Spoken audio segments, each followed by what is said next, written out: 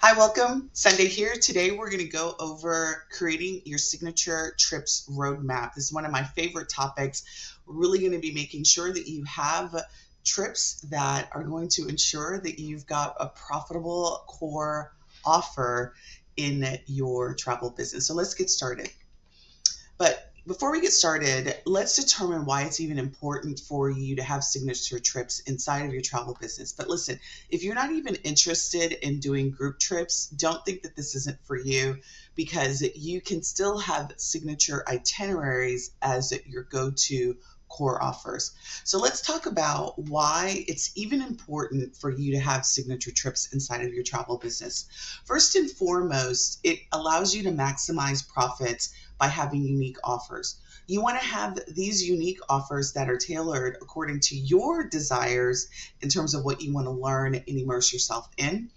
The number two reason is that it really does enhance your ability to sell better, because you're going to be focused on specific destinations and or itineraries that are going to really centralize the way that you do your content, the way you do your promotions and that kind of stuff. The third is it really also allows you to build strong partner relationships with your suppliers. So if you have a core set of signature offers that you create, you can forge some very powerful relationships. And then I've already kind of alluded to this, but your ability to really have effective marketing and sales and promotion strategies that are focused around specific destinations. Doesn't mean that you can't sell other items, but it really is going to allow you to have an intentional and focused area inside of your business. This really also allows you to establish goals in your travel business around these signature trip offers. My objective for you in this masterclass is really threefold. The first one is I want you to really understand what it means to strategically plan and select specific destinations as a part of your core offering. My second objective is to ensure that you have a real sound operational and partnership management approach when it comes to building out these signature trips. And then my third objective is to make sure that you have a clear understanding of what effective marketing and sales around these signature trips looks like. So let's get started in terms of what we're going to go over today. So our first objective is to talk through what it means to get through strategic planning and destination insight. You know, the first thing I always say is you don't really get the opportunity to think about yourself when it comes to your business, because we are in a service industry. However, when it comes to building out your signature trips, I want to start with you. I want you to pick a destination or destinations, plural, that you're interested in learning about. Where do you want to go? What is something that really are you passionate about in terms of destination? Because you're really going to be talking about these destinations a lot. So we want to start with you and what you like. Do not pick destinations just because you think that they're going to sell well. Make sure that you're interested in, because listen, it's easier for sure to sell something that you're excited about, right? Because your enthusiasm is going to be contagious. It's going to show through in the content that you create and the videos that you create when you're talking about it. And it really does attract based on that enthusiasm. So what items are on your bucket list? Where have you been dreaming about exploring? Start with you when it comes to picking out your signature destinations. And then after that, what you need to do is then connect your interest to your client's desires. So for example, if you're interested in, let's say, Spain and Portugal because you love food and you want to learn all about Spain and Portugal, then what we want to do is create that bridge to your client's desires, right? So what about Spain and Portugal can you discover that your clients are going to be interested in? So maybe it's culinary, maybe that's what you're going to focus on. Maybe it's the history, maybe it's the architecture, maybe it's the beaches, whatever that is. It's your job to connect the desire that you have to learn about a destination to what your clients will be interested relative to their desires. So it's your responsibility to create that bridge. And once you create that bridge, it really allows you to unearth some hidden gems about the destination, right?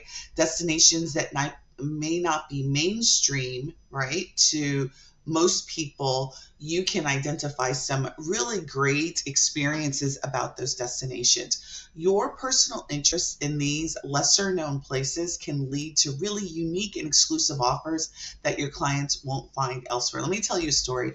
I was talking to a client a couple weeks ago, and she is moving to Puerto Rico, and she's been to Puerto Rico several times. And really what she's doing is she's creating packages around Puerto Rico for for jewelry artists around seashells. Say that 10 times, right? And so diving for these seashells and making unique jewelry, right? So that is a unique destination. Those are going to be that experience is going to be a signature trip that she's going to create. So the point is really create a narrative around the destinations that you do. And we'll talk about this all throughout this training, but really about what's hidden about the destination that you can discover even if you've not been before, right? Your passion for a particular location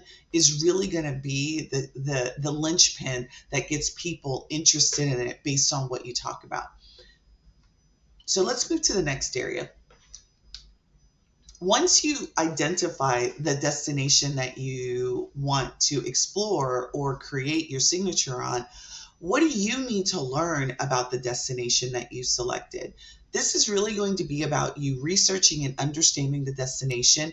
This is where the groundwork for you and your signature trip begins. Lay the foundation for creating truly engaging and authentic travel experiences. So even if you've never been to a particular destination, that's okay. It's still your responsibility to learn all that you need to learn about the destination. So we want to look into what is a tourist hotspot, like what do tourists find traditionally at the destination that you've picked. You need to make sure that you understand the essence of that particular location. What is the history behind it? What are the local legends and stories found around the destination? Make sure that you have a deep understanding so that you can create those trips that are rich in context and also meaning for your clients. What you want to do here is also gather some insights culturally about the destination and what are some of the local practices. This includes understanding customs, traditions, and societal norms in that particular destination.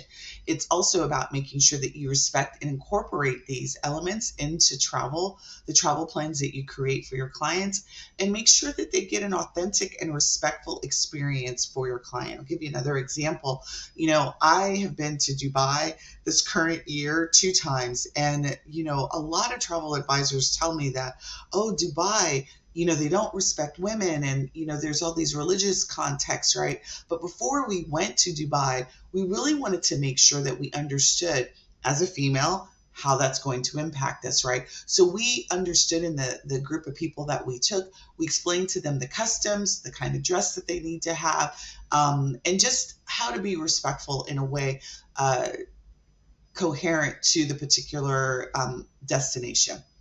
You want to make sure that you understand the local practices. Dubai is another example, right? If you go to Dubai during Ramadan, you need to understand that there's a fasting period, for the first 12 hours of the day, right? Make sure that you are respectful of that and that you understand what the etiquettes of that particular culture. There's no hugging. There's no public displays of affection. That's also something that's unique to Dubai, right? This ensures that your clients are well prepared and can fully immerse themselves in the local culture without, any faux pas of sort that are going to occur. So make sure that you understand the cultural and local practices of the destinations that you pick. And if you don't know, we'll talk about how you can get some of that information yourself. Your objective in these signature destinations or trips is really to create a unique experience that they can't find anywhere else. This could be exclusive visits to specific hotspots that are at the destination. So, for example, if you're doing a Spain and Portugal, right, an exclusive visit to a vineyard, a private cooking class with the local chef, or a guided tour of a hidden historical site.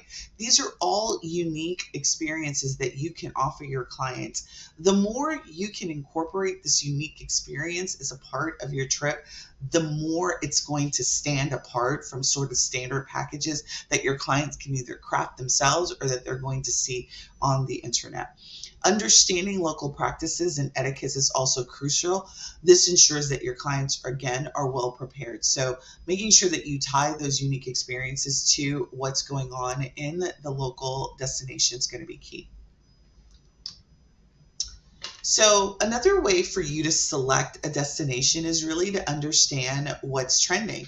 What's a hot spot right now? Where are people talking about? Up to you to stay informed on trends and emerging destinations is really important. What places are starting to gain popularity? What new experiences are becoming available? So for, at the time of this recording, one of the things that is really trending is wellness travel. Another one is sustainable travel. What does that mean? Really understanding what those trends look like.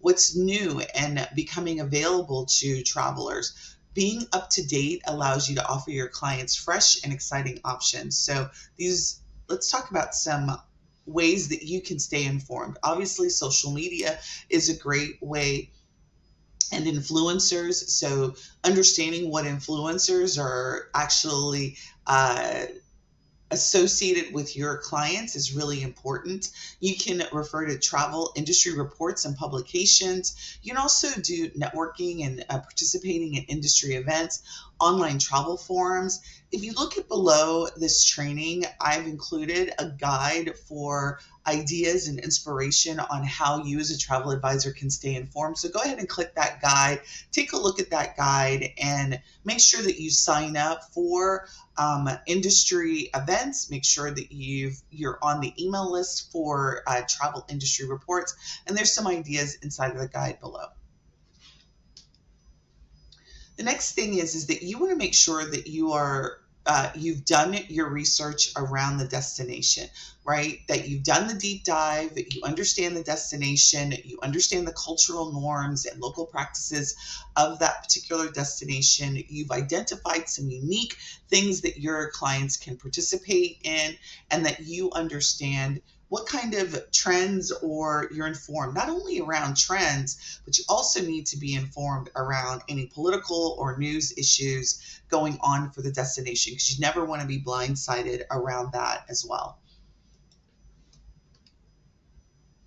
So let's talk about how you can plan for your signature experience. So planning signature experiences, particularly differentiating yourself between destinations you are well versed in versus new destinations, is really critical. This distinction is vital in ensuring that your signature trips offer authentic and high quality experiences. So if you have selected a destination that you've never been on, my recommendation is that you do a discovery trip to make sure that you understand the destination yourself. I cannot overstate this enough.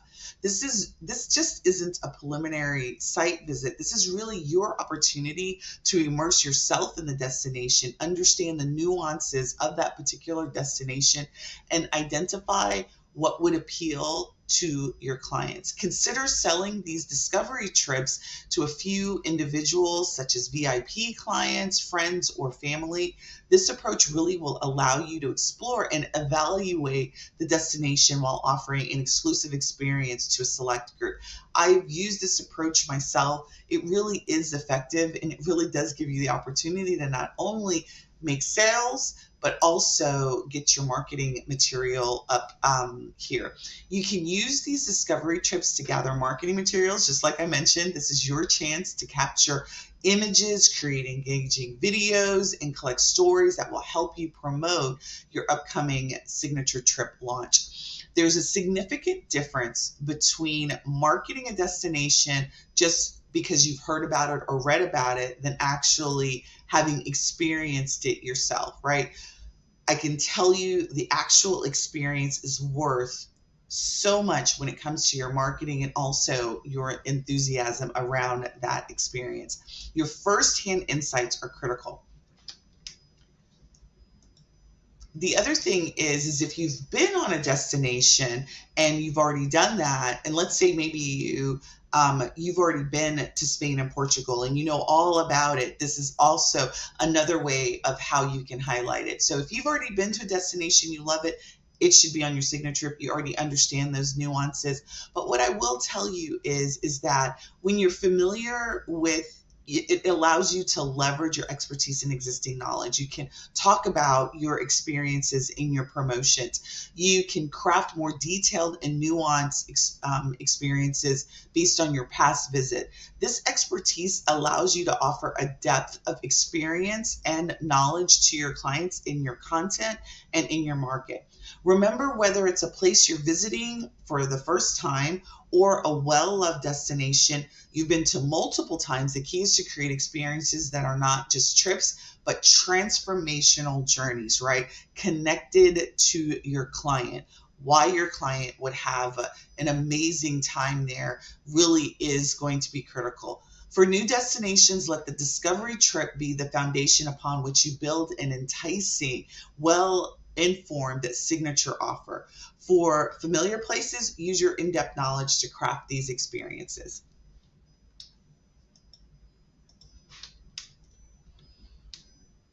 So what we've covered thus far is you've got to select your destinations, and maybe you already have that, but you want to make sure that you've got some adequate learning and research done for the destination so you can speak intelligently around that and make sure that you've planned for the destination. Do you need to do a discovery trip? Is that going to be something that you need to plan for as a part of your signature trip roadmap? Do you need to do discovery and then actually plan for the launch, or can you go straight to launch? That's one of the things that you're going to want to make sure that you have clear.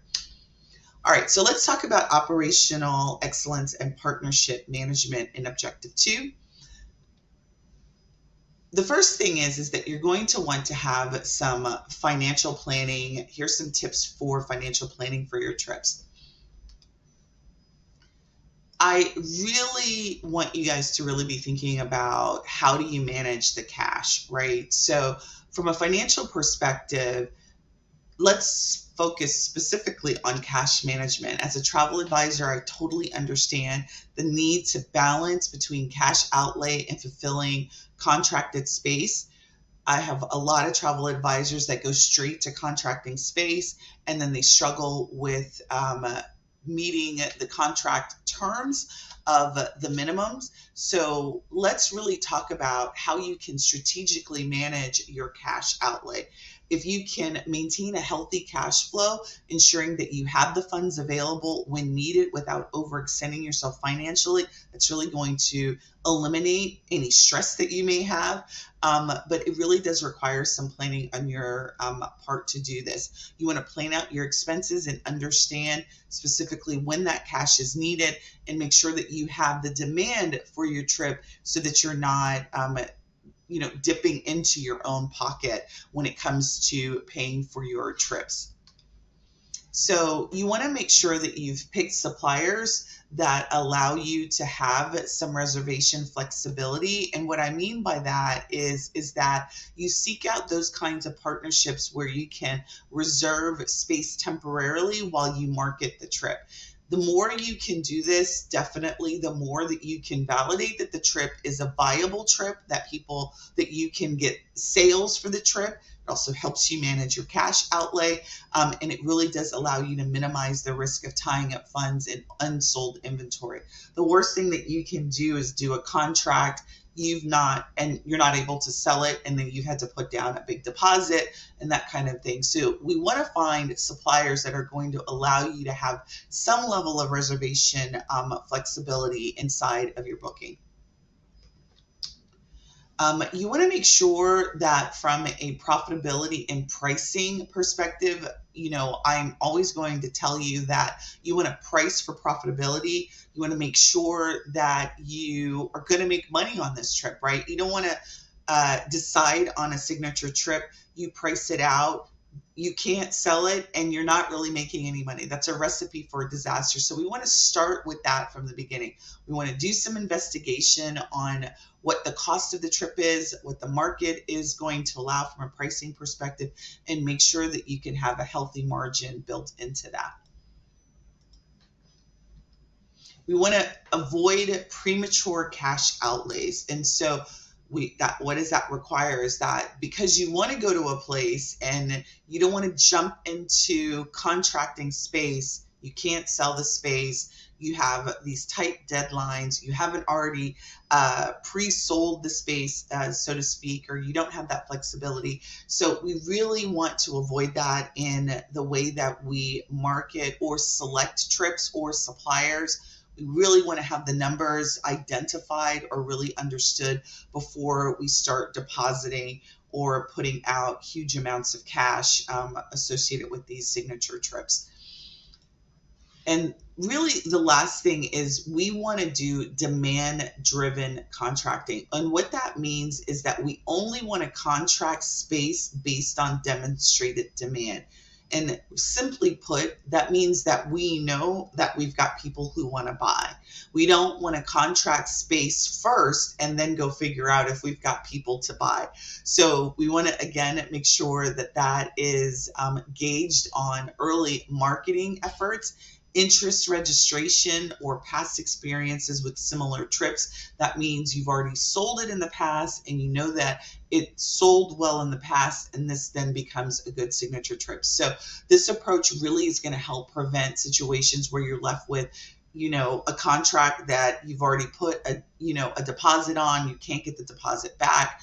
You really want to make sure that you've done some planning from a financial perspective and you've got some interest before you put any major financial commitments in the business on this trip.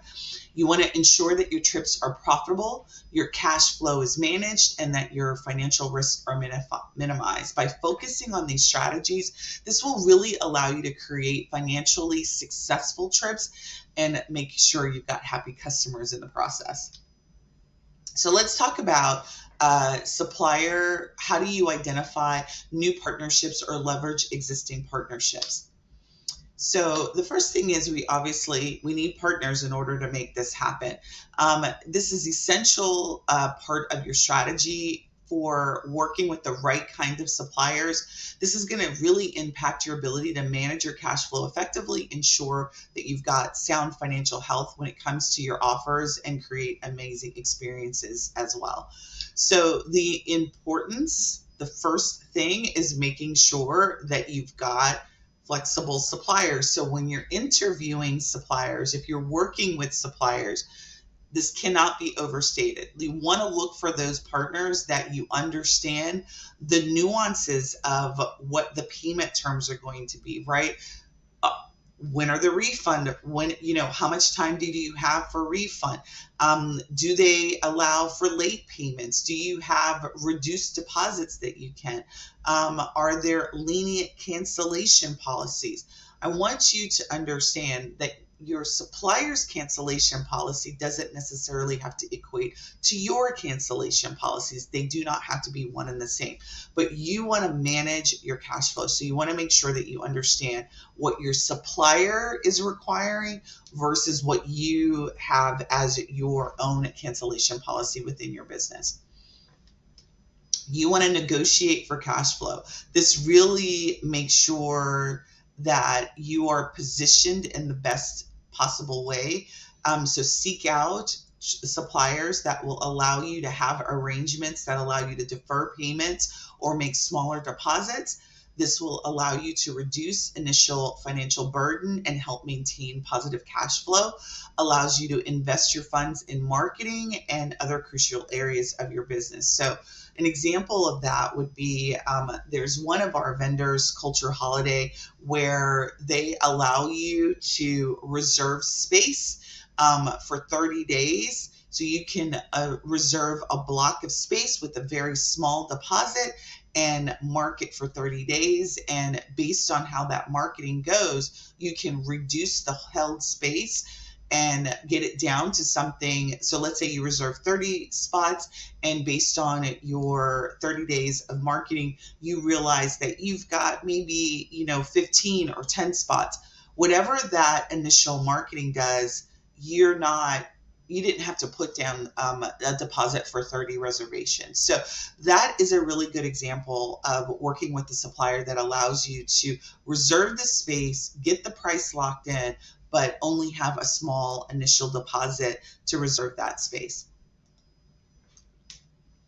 You want to minimize your upfront costs. That example that I just gave you is a good example of that.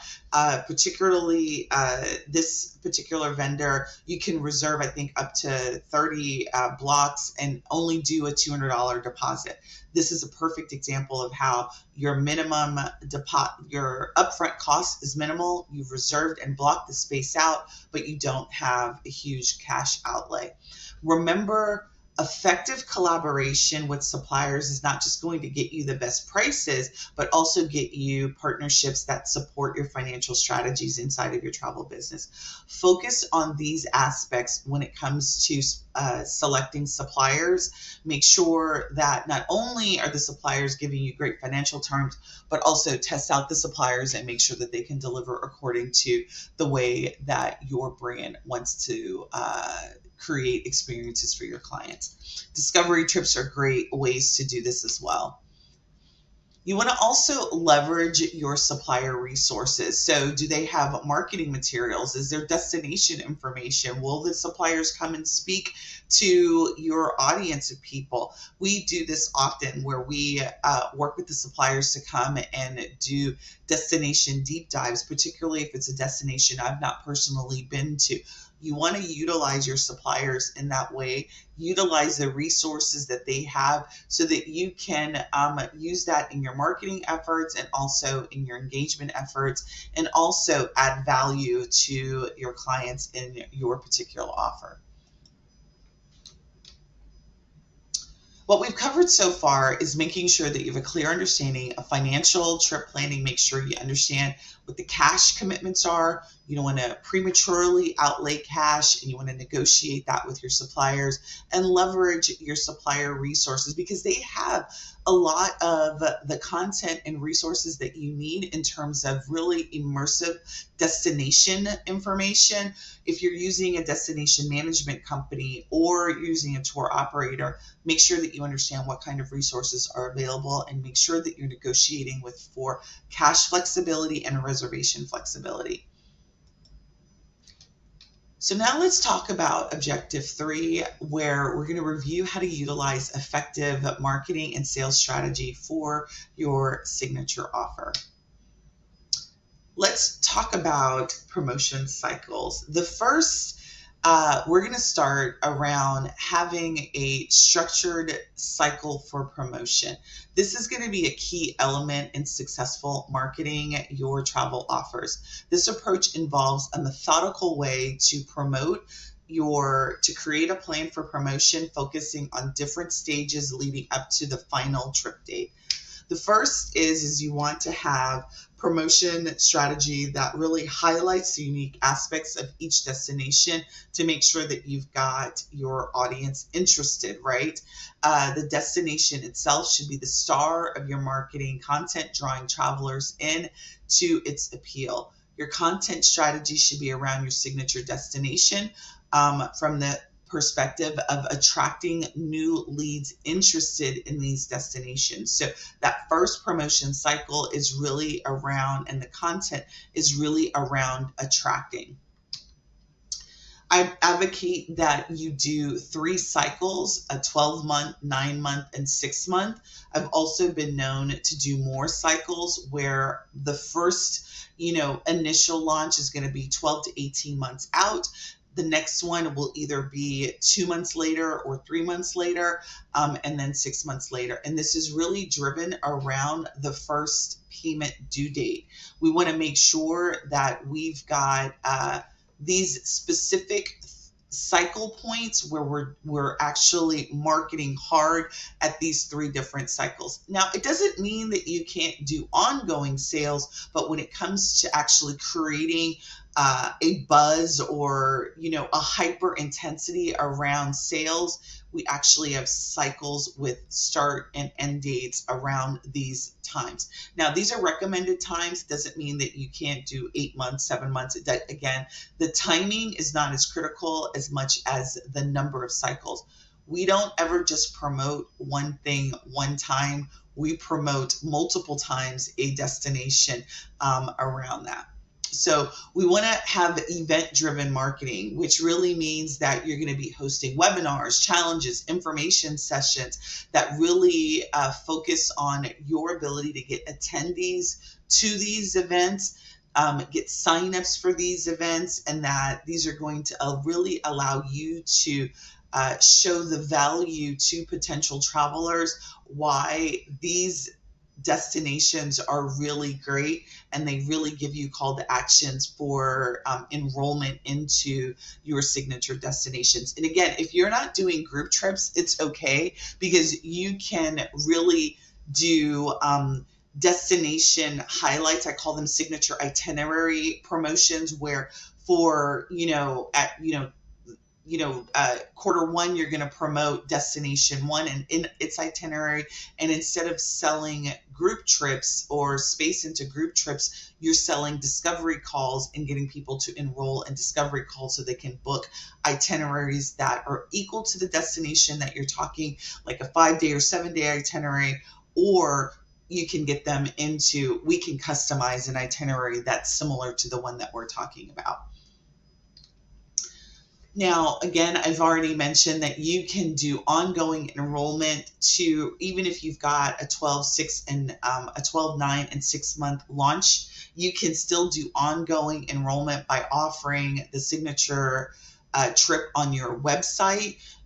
And so anybody that visits your website, you can retarget them with email ads or Facebook or, some sort of paid advertising for anybody who goes to those trips. So having ongoing enrollment is certainly something that you can do by offering it on your website, on your social media pages as well.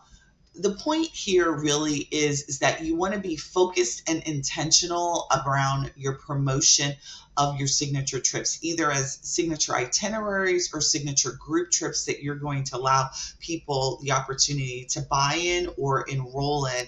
And you don't want to be sporadic. You don't want to be sporadic around how you talk about this. This is really intentional and focused on getting sales at specific points throughout the year. Following the structured approach, you're going to be more likely to capture and retain your audience's attention around attracting particular people who are interested in these destinations and leading to more successful enrollments. So the last thing that we want to talk about is really around setting and achieving booking goals. So while it's important to set booking targets, I'm more What's more important from my perspective is that you focus on activities that lead to sales, right? So we can say that we want to sell 30 seats into a group trip, right? We can have, I want to sell 20 spots, right? But what's more important is not the 20 spots, but that you have activities built around ensuring that you can sell those 20 spots. So I want to make sure that you've not only set realistic goals, but that you've got the right metrics in place that's going to prioritize the actions that are going to lead to sales.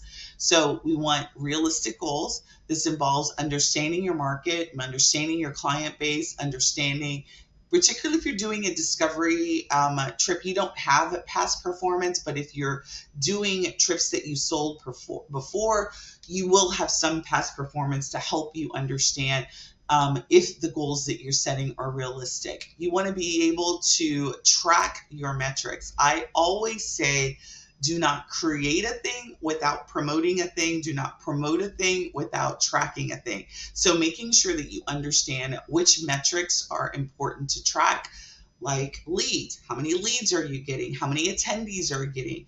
How many registrations are you getting? These are all critical metrics for you to be tracking inside of your trips.